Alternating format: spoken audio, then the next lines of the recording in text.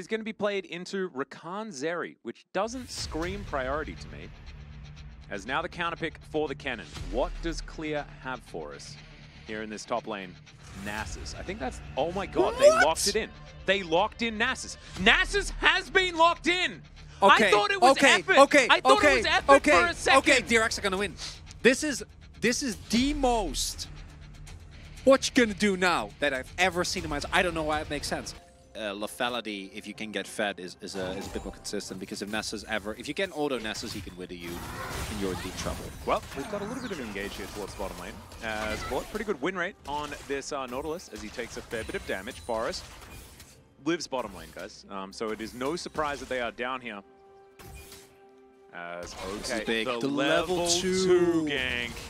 Oh my god. What a beast. They hit that level 2. Wait. Now Bort could be in trouble, actually, as he's flashing. Pleta, he can just dance over the wall if he wants to. Piero, he can't. He will get hit by the Q, and he will die. That is first blood going over to Forest. Very nicely done, and T1 already set up here in this bottom lane. Staying here outside of vision in case there is a ward in this river brush, which there is not. Ooh, the Wither came through, but he still rushed lightning-y. And maybe this is something that Dal always did, because that can't be the right call if you're playing into Nasus. Well, harass is good. Yeah, certainly working out thus far. As Dal. Also quite low. Forest going to see the sponge, and now look for a Q onto the Nasus. And he's not going to be able to find it, because Sponge stood in the way. Really nicely played. Good job, Sponge. Good cover. Absolutely. Now the teleport will bring him back in to the lane. Clear with his null magic mantle and some shoes. Feeling happy. Piero in position. Okay, he's got level 3. Satab taking so much damage here, and he's actually standing out of range of these charms. Absolutely beautifully done. Piero now gonna have to grand exit, and Satab on a merry jaunt through the enemy jungle. I think he executes, so it's not the end of the world. Yeah, executes he has or TP. can actually... Oh, okay, will be spotted, and so therefore he does have to execute. But he should be able to do that. Can also just go for a back, I guess. Yeah, I think this is the safer way, given that the death times aren't that long, and if you back and they do get you, it's way worse. I kind of like that, you know, it gives you a bit of a breather. As the hook is going to come through here from Bort. Piero able to get away, but not before taking way too much damage, and that piercing arrow, definitely very scary. Smash, a fantastic Varus player in his own right. As, okay, Q is going to come through here. And I just can't believe that we're in a game with Susan in the top lane, but also Annie and Varus on the same team. I'm just excited to see what happens when Nasus hits lots and lots of stacks and can just walk around. I know, right? I do love it. It actually makes complete sense. Satab is going to cleanse and use his ult, and that means that Tibbers doesn't have to get a kill. It's such an Atlas champion as well. You love numbers going up. I do love numbers going up. I think maybe I should be a Susan main. I should just channel Smash Lee Kang. That is a really dead Smash. Pleta is going to eventually be able to get that burst fire to land, and it does hit onto Smash and gives him a kill. You know, when you pick Nasus, I can't be unbiased anymore. It's 5 games. It's happening. Yeah, I can feel it. I think that's just the respect that you get. Okay, never mind. Sponge may have sponged it up just a little. Yeah, he sponged it slightly. Oh, he sponged too hard. Yeah, so do you go glove then Spirit Visage? Or do you go glove then I'd say you go Force. Or do you go face check Fury of the Sands? No, he's fine. He's Nasus. He's ghosted. He's just wandering. He's going to get kicked, and he's wandering again. God. Look at this. This is he's booming them! He's a doggo. You just play fetch, right? You have to run away. You always come back. You have to run away. You come back. Then you get tired. Then you wait for your ghost to come back off cooldown. Then you play fetch again. Oh, yep. Nasus with a unburdened early game, and Merc treads. Oh, gotta be a little bit careful here. Gotta play out this well as. Oh, I don't know about this one, T1. Okay, let's see what we can find here. The hook is going to connect onto the Nasus that doesn't have Fury of the Sands. He survives for a very long time, but Dal will be able to get his revenge. In the meantime, though, the Ahri takes down the Varus. Dal going to get jumped on here by Pleta, and it could be a Zeri moment. The rest of DRX are still alive. They had to sacrifice their doggo, which is very, very sad. Not something you should ever do if you're writing a script for a movie. However, oh my God, Forest. That was super sick. They lose their fox as well. That's a lot of animals that are hitting the dust here in this particular game. Oh my God, he's not done. And he's going to find another one there as well. Sponge. Oh God, Forest, you monster. You absolute beast. And that's an ace. That's heads. Heads. Heads. Yeah. Oh heads, my God. Heads. Heads. That is the man ain't missing today.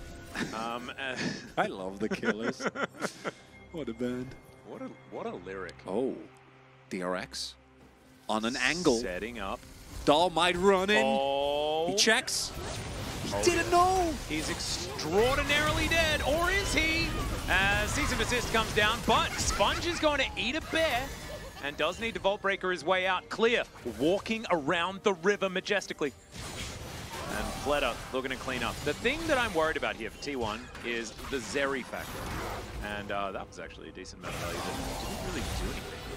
From the extendo beam. This is Assault Point. They need to win this fight. DRX don't have a shot. Chance Otherwise, corruption come through. There's a great dredge line, and immediately the Rakan is just destroyed. Clear this time does have Fury of the Sands and does not care about anything that anyone is doing whatsoever. Pleta collects the kill, and DRX, they're just a freight train.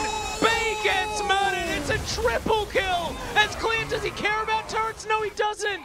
He's gonna grab the last kill here as well, and they may just walk towards a Baron as Dahl is teleporting in. Is Annie just overrated? Is that what we're learning here? Yeah, maybe, I don't know. Who are your damage sources? Smash doesn't get to play the game because he's playing into Rakan and Vi.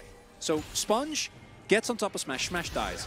Then you have two AP carries into a fat Nasus and Zeri. Well, Bay's just gonna get engaged on. The Annie is getting the Annie treatment. By the looks of things, goes golden, but that grand entrance, just amazing. Bay was exhausted, so the Tibbers value not really there. Dahl gonna get murdered as well, and DRX are just steamrolling them. It's happening. It's happening. It's a Silver Scrapes angle at Oh my last. God, that is actually the record that Clear has been dropping over and over again on Dahl in side lanes. It has just been Silver Scrapes. But this is one of my most loved R5 picks, and that's his brother, I'm remembering Susan. this one. My God. Nasus needs to be banned, absolutely. And Forest, he like played so well in that last fight. He's now going for a little bit of a battle here. The Blast Cone, kind of in an odd position, and Clear just doesn't care about anything that's happening. Yeah, one thing that we do need to note is that one Drake and T1 has Hextech Soul, and they are still only 3.5k gold behind. Yeah. I just don't know if it's going to matter. Smash does finish his Runans, but like, if he's not, he's going to do negative damage against Clear as well. Oh, here we go. Here's the flanking teleport. Tib is already in amongst it. Oh, the value of the quickness is just amazing. The kick, but Pleta takes no damage, except for now Dahl comes in. He gets a double kill on the bottom lane, and do you know what the doggo says? The doggo says bonk, and everyone dies. That's going to be it. Silver Scrapes, they're teleporting to the mid lane. Oh my goodness, DRX. If there was a way to win this series, this is the way that was mostly not on my bingo card, okay?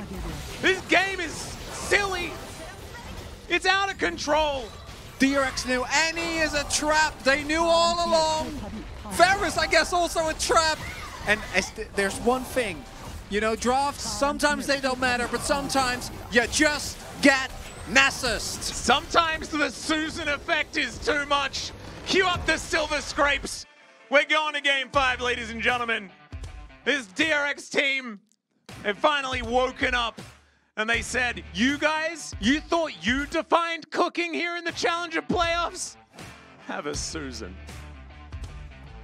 There to be a decent amount of AP, you need to be an AD carry that can't actually shred through you. I think like a Zeri, for example, would be a lot harder to deal with. But yeah. Varus? Ho, ho, they had the anti-Varus tech just waiting. Just waiting. Full tank. Oh my God. Did you vote? No, but it's Susan. As Pleta is going to get it on the Zeri. What? Why? Well, he had a great Zeri game. He had a fantastic game. But it's not the... But it's not a doggo. Chat, you know what to do. We riot. I think that, like, honestly, the amount of extra, really like, well.